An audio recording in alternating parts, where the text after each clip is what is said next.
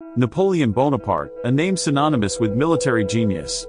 He rose from humble beginnings to become one of the most influential figures in European history. But his journey was not without its triumphs and tragedies. Born in Corsica in 1769, Napoleon displayed exceptional leadership skills from a young age.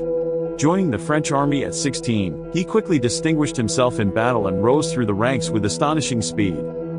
In 1799, Napoleon seized power in a coup d'état, establishing himself as first consul. His military prowess and charisma captivated the French people, as he implemented ambitious reforms and revitalized the nation.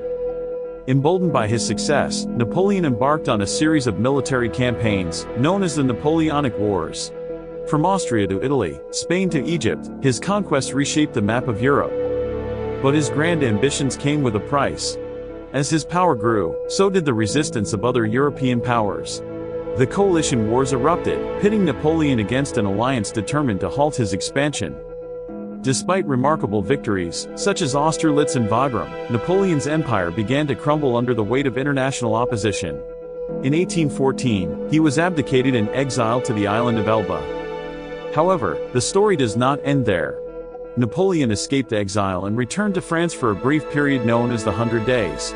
Yet, his final defeat came at the Battle of Waterloo in 1815.